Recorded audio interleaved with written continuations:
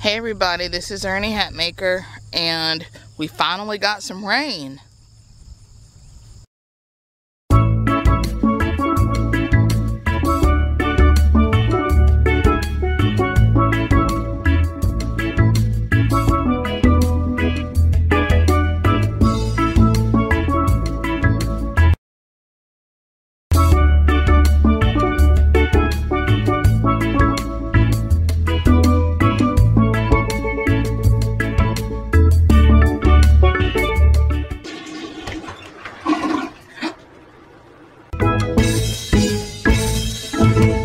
So I showed a little, I don't know, clip or whatever where something had dragged out yellow jacket nests and we didn't know what it was. Well, whatever it is, we still have no clue exactly what it was that tore out the nests, but whatever it is must be a meat eater.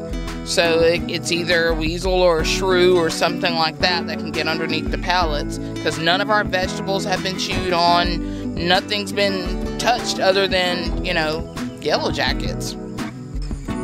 So this first raised bed here, the cinder block bed,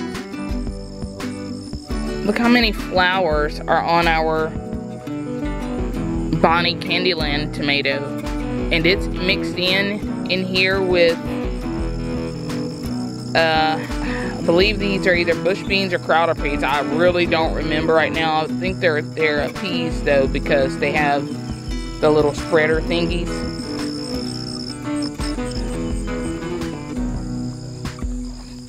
It is a technical term. Spreader thingies. Just before it rained, we did throw a little bit of fertilizer out here. There's some kind of caterpillar.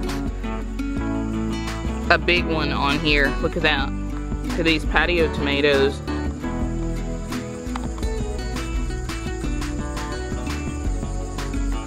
Can you see the poop in there? Can you see him?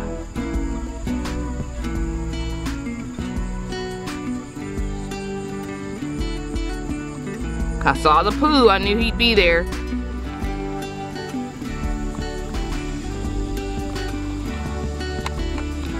Now, what kind of animal brings a grain head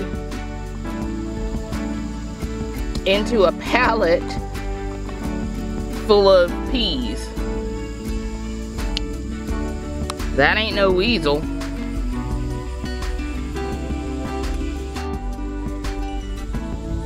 This gourd has grown about a foot within a day. We didn't come out yesterday because it was raining. But yeah, it has grown a foot on this trellis since I put this clip on it right there. Okay, so I checked all our stuff and it seemed like that was the only tomato that had hornworm or hornworm damage, hornworm poop.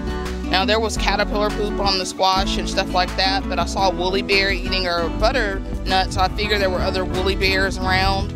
And you know, I really can't do anything about them without, like, you know, spraying some heavy-duty poison in the grass where they crawled through. And I'm not willing to risk our garden just, you know, for a few things with the munchies. So, I don't know, maybe I'll plant some weed over there. Anyway, thanks for watching, and see you next time.